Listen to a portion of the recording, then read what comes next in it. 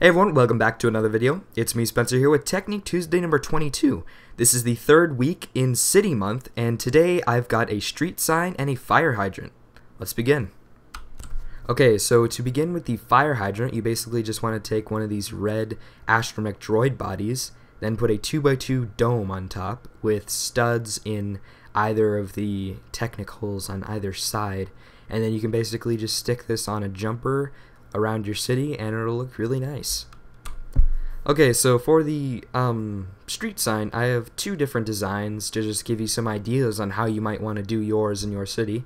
One is these two different ball joint pieces. One is from the new Mixel sets, and then the other one is this old one with a pinhole in it, and that's just a way of attaching the sign to the pole. And then the other one is simply just a clip, and they both produce different effects. And you can decide between either of them or try and come up with your own design to put around your city. Alright, so I just want to thank you guys for watching this video. Please remember to leave a like and subscribe if you haven't. Also make sure to go follow me on Instagram because I am posting things on there all the time. And make sure to leave any suggestions for Technique Tuesday down in the comments. See you guys later. Bye.